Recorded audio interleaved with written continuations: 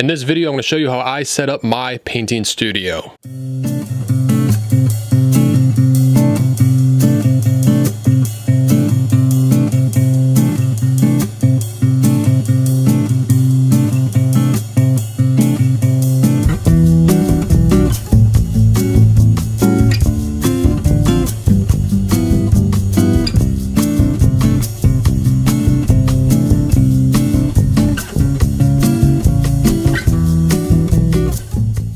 Hello, welcome to Paint Talk, the weekly show where I answer your questions on oil painting. So if you have a question and you want it answered, leave it in the comments section of this video and I just might answer it on next week's Paint Talk. Okay, so I get a lot of questions about stuff dealing with like how I set up my studio, what easels I use, my lighting, stuff like that. So I thought I'd take this Paint Talk episode to just show you around my studio and how I set it up. All right, before I show you around the studio, if you like this video, if you like this channel, please hit the like button and subscribe to the channel. It really helps the channel grow. Along with these Paint Talk Q&As that I release every Friday, I also have painting video tutorials on my YouTube page, so you can check those out as well. But if you're looking for full in real-time painting video tutorials, I have those on my Patreon page, which is linked in the description below. And as far as all the materials and supplies I talk about in this video, I'll put links to where you can get all of that in the description below. Okay, now I know that everybody's studio space is different. Everybody is dealing with different problems with their space. I know. For the longest time, my studio space was in my bedroom. My bedroom was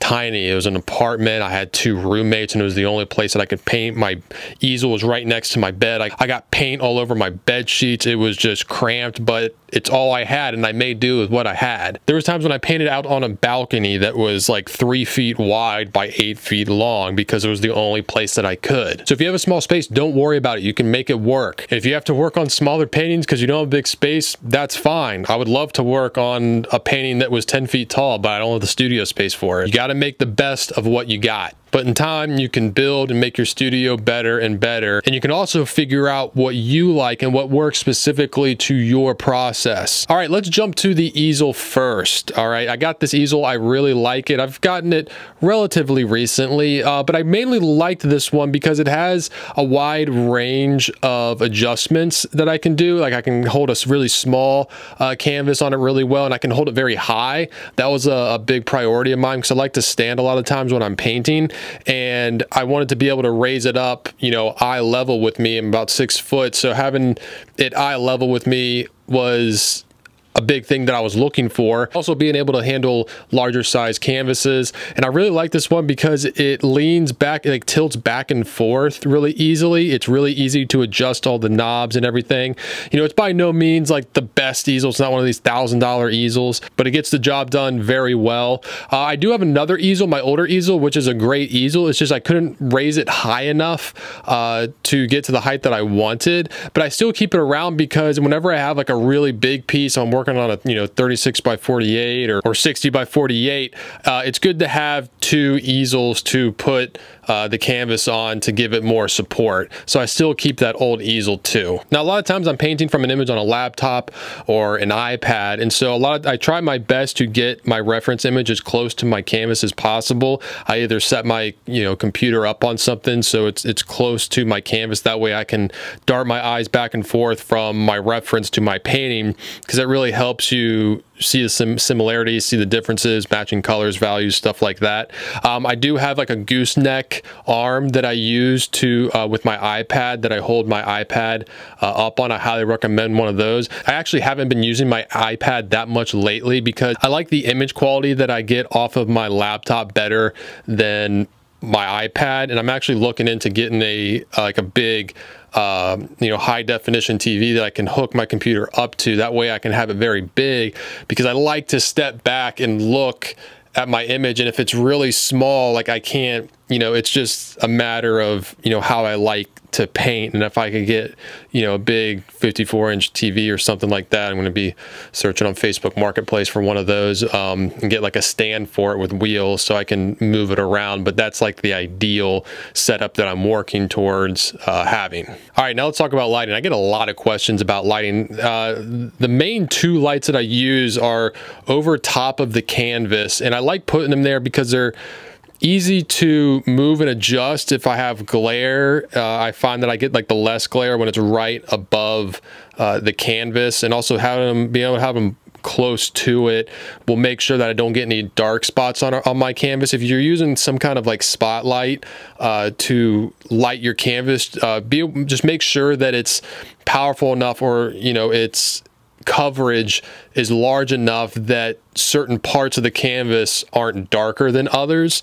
Also, try your best to have your palette and your canvas in the same light and the same color temperature light. Now, one of my lights, it's on this adjustable arm, and I really like it because it actually has different color settings. It has 3 different color temperature lights that it can run through. And most of the time I just try and mimic natural light as much as possible. And my other light, although you can't change, the temperature setting of the light, it does have a setting in terms of brightness, which comes in handy a lot. And with these 2 lights coupled with some soft ambient light, sometimes I'll open, the blinds to have like just the natural light coming in the room from the window. It's really good when you can have just soft ambient light in your studio. It's like not very directional. It just kind of coats everything evenly. If you don't have windows or you can't really do that, this softbox light that I've actually bought for filming my videos acts as a great, just ambient light to fill the room and not,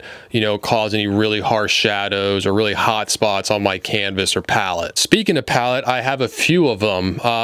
A lot of times I actually use a pad of palette paper for my tutorials because I got to put it up right next to my canvas to be in frame for while I'm filming.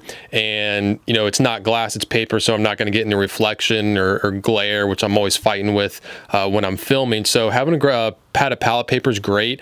I put it right next to my canvas, like I said, for the filming, but even if I wasn't filming, it's still helpful. It's really helpful to do that, and a lot of painters actually do that, and there's painters that have created palettes that are designed to be right next to your painting surface. That way you can easily compare your colors and kind of see what they might look like before you put them onto your canvas.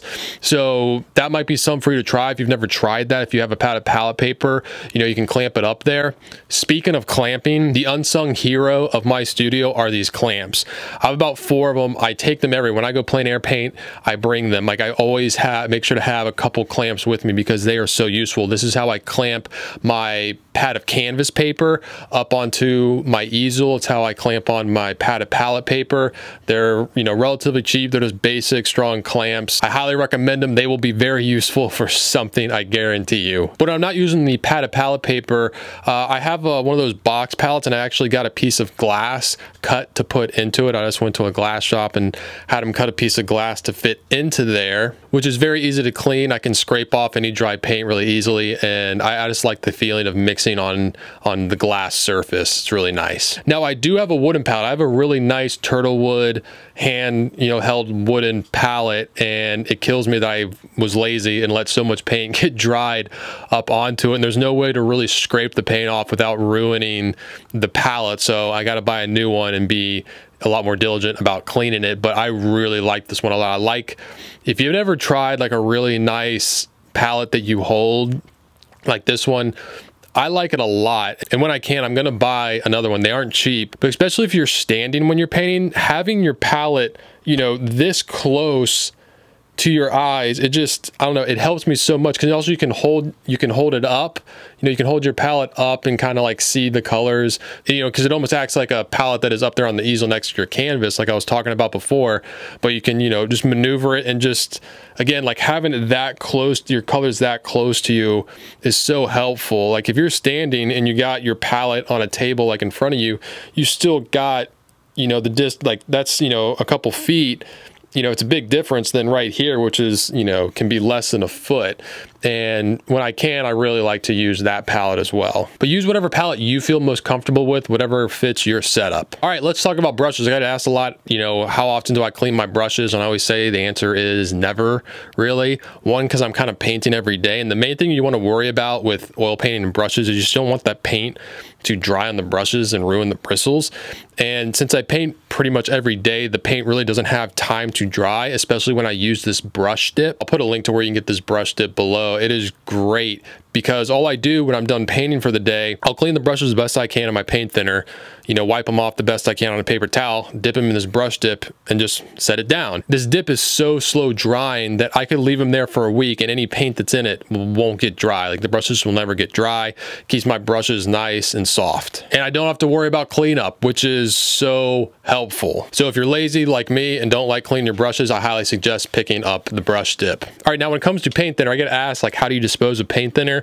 I don't really dispose of paint thinner. I'm always reusing it. I have a bunch of jars and I'll rotate the paint thinner out, because if you let like a jar of paint thinner sit for a couple days, all the mud and, you know, paint and everything in it is going to settle at the bottom and leave you with some clean paint thinner that you can pour off and reuse. I'm constantly doing that, so I'm never really having to throw away paint thinner. Just don't ever throw it away in a sink. I know, don't ever do that. You probably have to look into like hazardous waste removal type thing. I just remember in the painting class that I took in college and studio there, they had like a big, you know, like a red hazardous waste can that we all put our paint thinner in to get rid of it, and they took it, and I don't know exactly what they did with it, but if you're gonna be throwing out paint thinner, you should look into that. So the paint thinner is the main thing that releases fumes into my studio. I use Gamsol paint thinner, which is supposed to be the most studio friendly paint thinner in terms of fumes, but it still has toxic fumes, so I have to be aware of the ventilation in my studio. So I always try to have a couple fans going, pushing the bad air out and bringing in clean air. I've also bought this air purifier, did some research, and found that this air purifier is good for art studios and just to get those chemicals out of the air and always be cycling in fresh air. All right, so that's the key points of my studio. I hope you found this helpful. Hopefully you saw some things that maybe you can implement in your studio space. If you have any questions, leave them in the comments section below. Again, if you're looking for full real-time painting video tutorials or one-on-one coaching with me, I have that offered on my Patreon page, which is linked in the description below. And if you want to see what I paint on a daily basis, you can follow me on Instagram at 4is43. I'm Chris Fornatero here telling you to go get painting. Whoa, you're still here. You made it to the end of the video. That must mean you really like it. In that case, you should hit the subscribe button. You'd also probably like this video too. And this video. Please pick one. All right, this is getting awkward.